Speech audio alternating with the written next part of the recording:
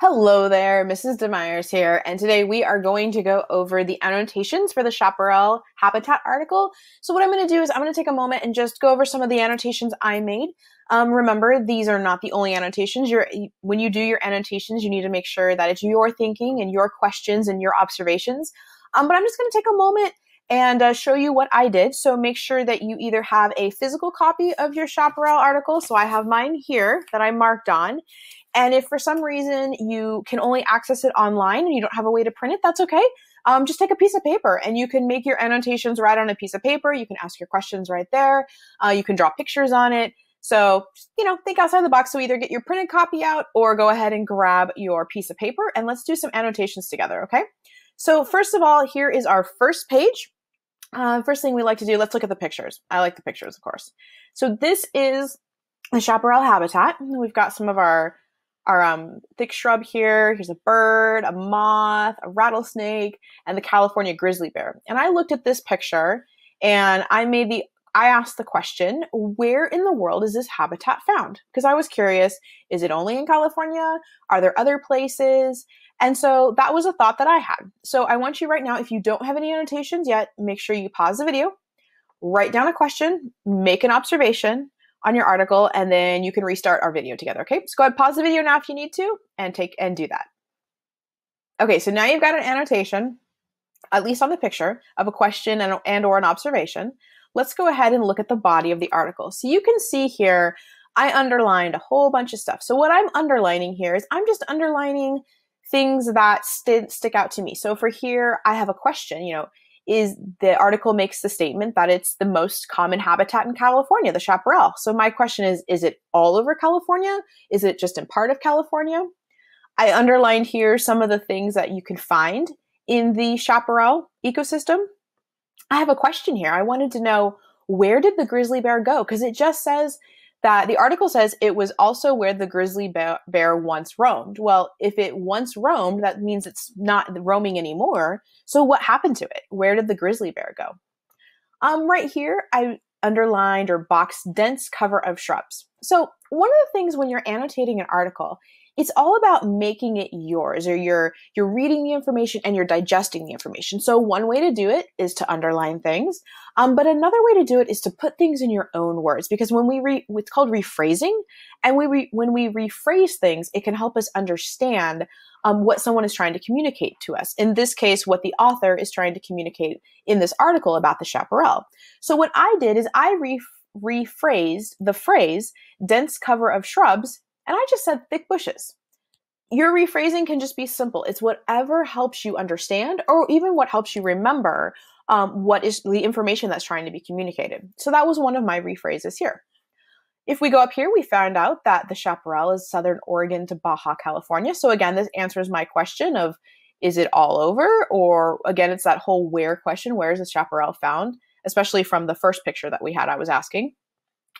I underlined that there are a few trees, and trees are very rare. I wanted to know why. Why do we not find trees in the chaparral? And I also noted that the Douglas fir to me sounded like the name of a Christmas tree. I think I've heard of Douglas fir Christmas tree, so I was wondering, is this the same Douglas fir that we sometimes find in the chaparral? That's a Christmas tree that we cut down and bring into our house at Christmas time? Or is it some other, or am I mixing things up? So I had a question there. I made the note here that there's arid conditions, because again, we talk about how they can survive long periods without rain, so there's some dryness going on. Down here, whoops, I drew a picture, and the article makes a statement that rain in the chaparral always falls in late autumn and winter, and rarely in summer. So what I did is I drew a picture of a cloud with some raindrops, and I had it falling on late autumn. And here I have one winter with rain falling on winter. Because remember, they say a picture is worth 1,000 words. And so this is another way, like rephrasing, that can help you remember or understand information, is by drawing little pictures in your articles or write on your pieces of paper, especially if you like to see pictures. So if you're somebody who, when you see a picture, you remember better, draw pictures in your notes, draw pictures on your articles, and then as you annotate, and it'll just help you understand that information. Okay. So those are my annotations for the first page. Let's go to the second page, take a look what we've got. Okay, so here the article goes on talking about where it's at. So we can see here's our picture. So it's this picture right here. I just blew it up so we could see it. This is a picture of where the chaparral is found. So when they say it's all over California, they really do mean all over. There's a section here where chaparral is not found. I know there's a lot of vegetables grown in this area here. And then I know this is the desert of California. So this is like a different ecosystem where it's super, super, super dry. But our chaparral, this blue, is all along the coast here and then up here. So there really is covering a lot of the area of California. So let's take a look for a moment at some of our annotations here. What did I do? I commented or I underlined what the chaparral is like as far as it has a combination of hot, dry summers and mild, wet winters, and that this is a Mediterranean type of climate. And then if you look here on the map, this is where the Mediterranean climate is found. So it's found here in California, the Mediterranean basis, central Chile, western Cape of South Africa, and western and South Australia. And you'll notice here that it's found between very specific areas. So it corresponds to certain lines of longitude. Something else I noticed about these Mediterranean climates, and I'm actually noticing it as I'm doing the screencast here, is that if you look, they all have coast involved in them. So see how there's coastal areas here, there's coastal areas here, there's coastal areas in Chile, there's a coastal area here, and there's coastal areas here. We don't find these Mediterranean climates like landlocked, like in the dead center of land. So the ocean or the coastal areas have to be playing a role in what creates the Mediterranean climate. Just thinking as I'm doing this. Okay, let's go back to our annotations on our article here. Let's see here. I said that the chaparral shrubs have tough leaves and that with waxy coatings, and that these help to prevent water loss. But I was wondering maybe if this is a component of fireproofing or has something to do with, because when they are exposed to fire, I know they come back quickly. So does the tough leaves and the waxy coatings have anything to do with fireproofing in some ways? Let's see here. One of the things I highlighted is how the mountain lilac, they drop their leaves, and that less leaves mean less water will be lost through evaporation. And then also I noted that the black sage, how the leaves curl up and look dead. I thought of this as like playing possum. Have you ever heard that? Where like, you know, you kind of like cover your head, or you can like play peekaboo with a kid. Or with like a young one. And so I was kind of just wrote playing possum. So the black shrub plays possum, or excuse me, black sage plays possum. Let's see, what other annotations did I make here? That the flowers, oh yeah. So early in December, shrubs like the manzanita will start blooming, and flowers in the winter. And so I thought, well, temperature has to play a role in this. In order for a plant to produce flowers, it needs a little bit of extra energy, right? And so because of our climate here in California, we know, especially where the chaparral is, we don't really get snow, or it doesn't really get super, super cold like it would say in Minnesota or North Dakota. So I'm thinking, well, temperature has to play a role in this.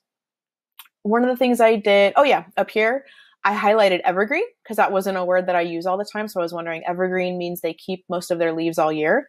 And then here I highlighted the word adapted, just because, again, it wasn't a word I always use. So I thought it was an interesting one. And then let's talk about, the article goes on to talk about the fires and how strong winds blow. And I know that a lot of times the strong winds are the Santa Anas. So what happens is they come from the desert. In fact, if we go back to this picture right here, there'll be an area of high pressure that'll be over Lake Nevada. And then the winds will blow this way.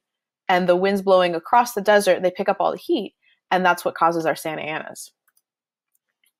And again, the article actually goes on to say that a sentence later. I got kind of excited because I was like, oh, I knew it was a Santa Anas. All right, and then let's see here. Santa Anas from the desert, so I underlined that. Let's go ahead and go on to page 3. Let's see here. What did I write about? So it says that the chaparral burn probably once every 50 to 100 years. Now with so many fires caused by people, some areas are covered by the chaparral are burning every 10 years or less. So my question was, what is the source of all the fires? And I know, for example, just a couple of years ago now, there was a fire. This is up in Shasta County, in an area called Redding. And this is the Sundial Bridge. And I've actually been to this area of town. There was a fire up there called the Carr Fire that burned a lot of an area called Whiskey Town National Park. And it actually burned, they lost a lot of houses in the outskirts of Redding area. But the thing about this fire is it was started by a person, but it was a total accident. So a lot of times when we talk about fires caused by people, we think somebody's out there with a lighter and they're setting fires. A lot of times the fires can be, in the Carr Fire case, it was actually somebody was towing, and their chain was dragging on the ground. So they were towing, I don't know if it was a motorhome or a boat, and the chain actually sparked And I think either the chain sparking or there was an accident or something, and that's what caused the fire. And it was a complete accident. Nobody meant to cause the fire. But because of the car accident and the chain dragging on the ground creating sparks, that's what did it. I know there was another fire up in Sonoma County, and that one was caused by power poles. And the power poles fell down, the electricity sparked, and it started a fire. So a lot of times the way humans are causing fires is not intentional. It's not that people are setting fires, but rather the results of us living in certain areas or things that we do or things that we make are actually starting the fires. And so let's see here. The article went on to talk about how a lot of the natural habitat can be destroyed by non-native weeds and grasses. And I thought, well, which ones and how did they get there? And why are the non-native weeds and grasses surviving longer? And let's see here. I highlighted root burls. And so a root burl is this right here. So I drew some arrows on my picture. It's where the tree dies and then the green grows up from the roots. And I drew a little picture of it just so I could understand.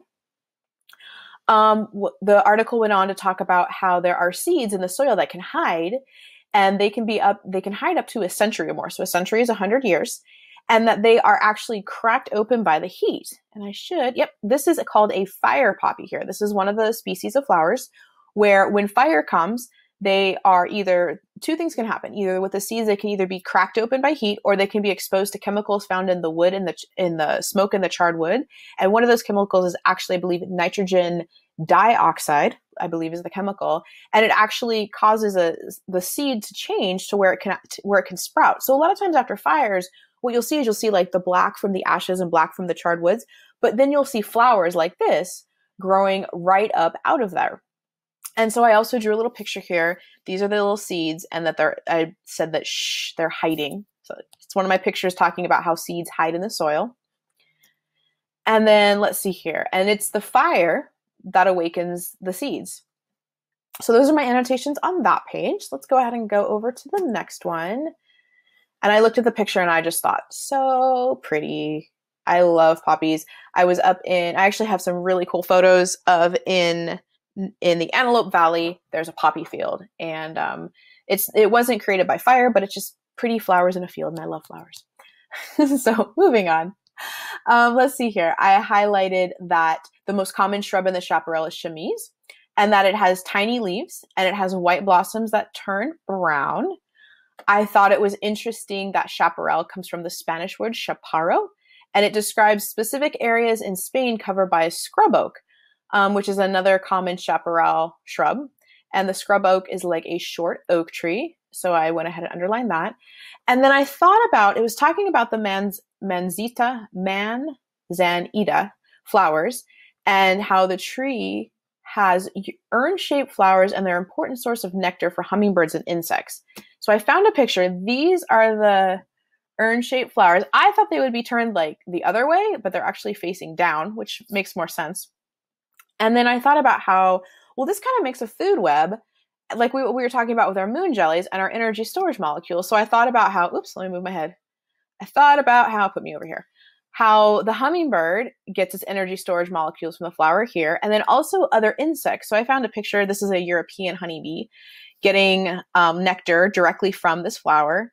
And so this is a very important resource population for these consumer populations here. So you can imagine that if something were to happen to these trees, whoops, let me go get my picture back here. There we go. If something were to happen to these flowers, there wouldn't be enough energy storage molecules here for the hummingbirds or for the insects. So it could be a case like our orange-bellied parrots. We could have a case where the births are decreasing because they don't have enough energy storage molecules to feed, or it could be that our deaths are increasing because they're starving and they're dying.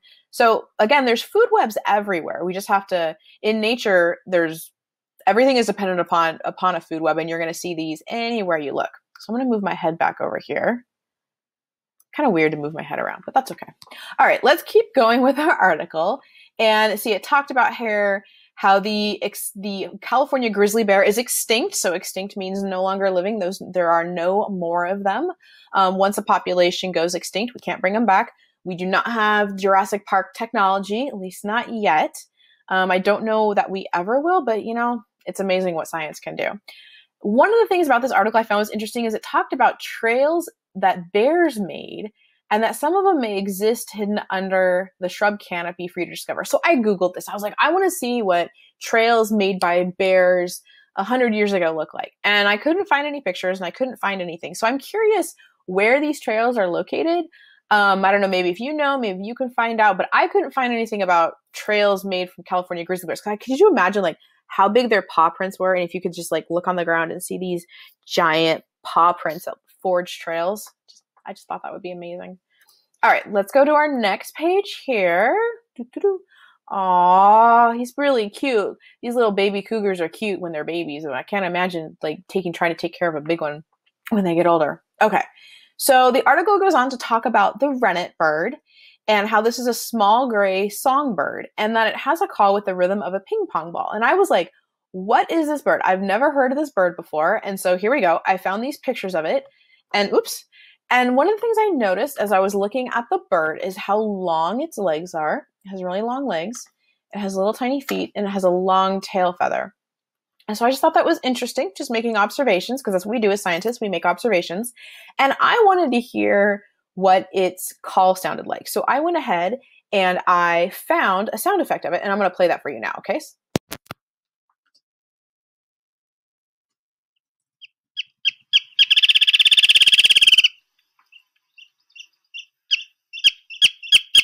Hear how it sounds like a ping pong ball? It's like...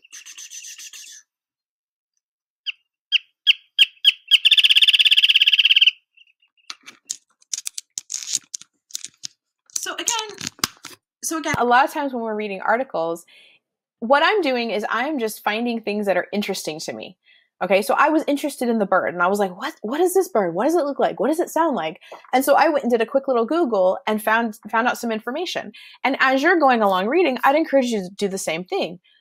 What interests you? What do you have more questions on? And then go and just find something that interests you and go look it up. Because in reality, that is something that we all do through life. And it's a great skill set to have, is the ability to just kind of like go with the flow and look things up. Okay, so going back to our article, again, I highlighted more of the animals that are found in the chaparral. I highlighted down here that there's cougars, bobcats, coyotes, and gray foxes. So these will be at the top of the food pyramid. These are going to be your top consumers, kind of like the blue whale was with the moon jellies. Was it the blue whale? No, it was a whale. Yeah, I think so. And so for the next article, I had talked about snakes. And whenever I think of snakes, although I think snakes are cool, so in my classroom, I will have a snake for a pet. That is a goal of mine. I love snakes. My husband is not too keen on the idea because he knows when, for the summertime, it will come to our house, but I'm okay with that. But a lot of people call snakes nope ropes. I saw that one time on a gardening community. I thought it was funny. So whenever I think of snake, I think of nope rope. Nope rope. And one of the snakes they talk about is the red diamond rattlesnake. So here's the rattlesnake here. He looks pretty good. Top of the shape of the head. And you're going to hear more about snakes on Mr. Vandegrift's podcast, the other podcast, or not podcast, screencast, for lesson 1.3, number B, or letter B. And so I went on to going through the article. I went ahead and just annotated the wood rat home, little arrow here. And this is our little wood rat guy. Kind of looks a little bit like, in some ways, what was the creature for the moon jellies? The Podoros mouse guy, or that was actually a marsupial, but I always thought it was a mouse at first. So he kind of looks like him a little bit. And then let's go to the next. This is our last page here. I'm gonna go ahead and zoom in here. It also noted, the article noted that pocket gophers are common in the chaparral. And I thought about the gophers in my front yard. The article went on to say that the California Indians, or the indigenous people, they use the natural resources found in the chaparral. For example, they ground the manzanita berries into meal to make mush or cakes. And I wanted to know, what does a manzanita berry taste like? Is it like a raspberry or a blueberry or nothing like that? I've never tasted a manzanita berry before. The article noted that they use the leaves from the tree to treat several illnesses. And there's actually a lot of medicine that we have that comes from plants. A lot of just simple things like, drinking chamomile tea if you're upset, or peppermint tea if your stomach's bothering you. There's a lot of plants and a lot of things we can find in nature to help us treat like sicknesses and illnesses and things like that. And a lot of the first medicines all came from plants. Let's see here. It talks about, this is a painting here, and this is a Chumash Indian cave painting. And I wanted to know, what did they use for paint? And another question, I didn't write it down, but I was thinking, how did this last so long? Like you know, this has got to be, goodness, at least 100, 150 years old. How is it still so beautiful and vibrant? And then I'm wondering, I look at it and I'm wondering, like, what does it mean? Because you notice there's gear. It looks like a gear here. This looks like a gear. So is it a gear? Is it a sun? Like, what is this? Is this a bug or a sailboat? So I'd encourage you, take a moment and look at the painting and see what you see in it. This looks like a sun to me. Maybe an Indian head. Maybe make a couple observations of just what do you notice and what do you wonder about this painting here. And then let's see here. The article notes that it's impossible to walk through the chaparral. And that would be, remember we talked about our thick bushes before, our dense shrubs. So I put, that's probably the reason why there. And then finally for the picture, I noticed, so this picture, I was looking at it and I thought, okay, well, it looks like it's kind of green and there's clouds overhead here. So it's probably not a drought going on. So I made that observation, and that it was probably, we know from reading the previous article that there's the most rain in the fall or the winter. And so I thought, well, maybe they took this in fall or winter because, again, these kind of look like storm clouds to me, like it might rain. So I knew this was probably not in the summertime because it was green, and a fire hadn't just happened because, again, it's green. And so those are the observations that I wrote about the Chaparral Covered Mountains. So make sure you take a moment and write some of your observations down too. Okay. So that's the annotation of the article. And then there's also some questions that you need to answer. Now, these questions are found in your packet or on the website. And make sure you take a moment and write down on a piece of paper. You want to write down what is the most interesting thing that you learned about the Chaparral article or from the Chaparral article and why. You need to list 2 to 4 or more facts that you learned about the chaparral. That's a typo there. So it should be 2 to 4 or more facts that you learned about chaparral. And then finally, you need to make sure that you go to this website here and explore the tabs and learn more about the chaparral. And then you need to write down 2 new things that you learned from exploring this website. So if you're watching this video, I'm assuming that you have internet access. And so you would go ahead and go to this website, and I'm just going to go ahead and open it up here just so you can see it. Here we go. This is what it looks like. And you can go down here and explore some of the tabs. I was looking at, I think, was it climate change maybe? There's a couple I was looking at. And it talks about climate change here. Oh, here we go. It talks about, there's about owls. Let's see what this one is. Oh, this is about burrowing owls. So these owls actually take over burrows in the ground. So you can just basically go on the site, hunt around, find something that looks interesting to you. So if you like owls, look up the owls. Wolves, that's a great topic. Chaparral myths, that could be something really interesting here. Oh, here we go. There's lots of myths and facts about that. So yeah, so go ahead and search out this website, and then make sure you write down 2 new things that you learned about the chaparral. And then when you're done with all of this, you can either turn this in with your annotated article and your questions with your packet work. So just like if you've been having a parent or a friend or someone drop off that work at school, it can just be sent with that as usual. Or you can always take a picture and send it to your teacher by email. So I hope this helps. I hope you have a great weekend, and I will see you later. Bye.